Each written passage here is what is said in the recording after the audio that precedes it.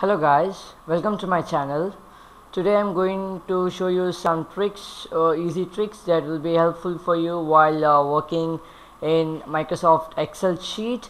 So you can see that I have a set of values over here, so I need to add these numbers, and so instead of typing, the formula is equal to into, it takes a lot of time, so I'm going to show you how to calculate these things in a very short time, and it's a very easy and it's a very useful trick also. So you need to click on the box, and you get a plus symbol upon here.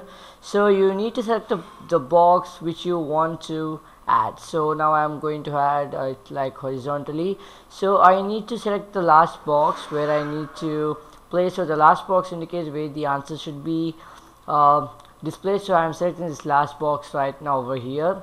So you will have to then you have to go to the formula section, and now I require the sum, so it is auto sum, or you'll get anything like average, count numbers, maximum, minimum. So I'll press average.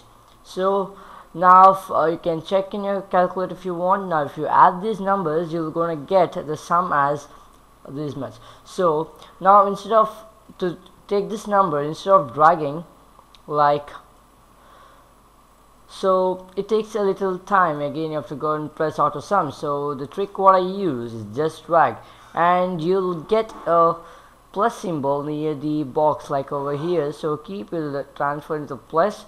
So just slowly drag, so automatically this sum will be transmitted into this. So now if you want to multiply this number by a number, so just again drag this to enter column. I'm going to show now I've selected this column, so the answer would be in this column. So I'll double click over here, sorry.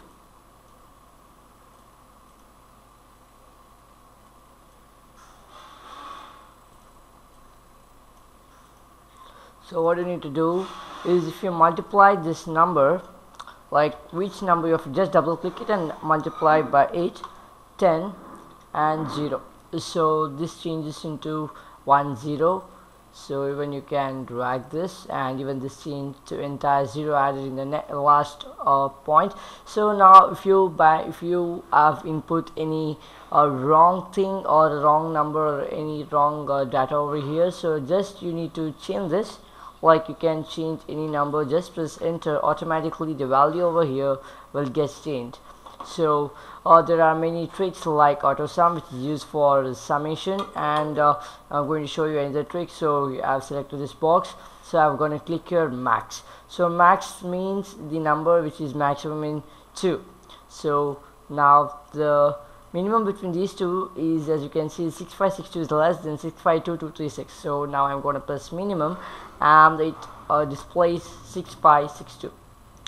So now I'm going to show you how what is the average. Like here you have more functions, like you have sum, average, hyperlink, you can even add link, you have sign, can add some other types, like you have PMT, count. So you have many more options. Otherwise also you can, if you know the formula, even you can use just by double clicking is equal to, and just by typing the formula you can do the sum of any values.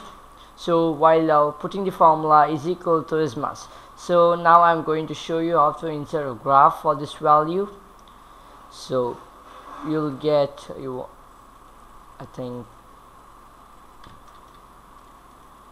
so you'll get a graph, shapes, not shapes, sorry. You'll get pie chart, bar chart, it's left here, so I'm gonna add a pie chart of the, so you'll get a pie chart. You need to just select these values, and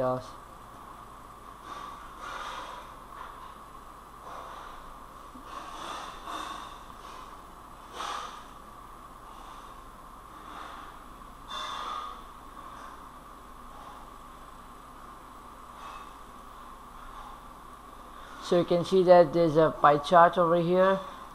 the different types like it, or you can even select these only this much.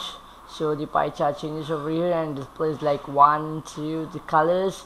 So it depends upon the value. If I change this value like more, or I'll change this into,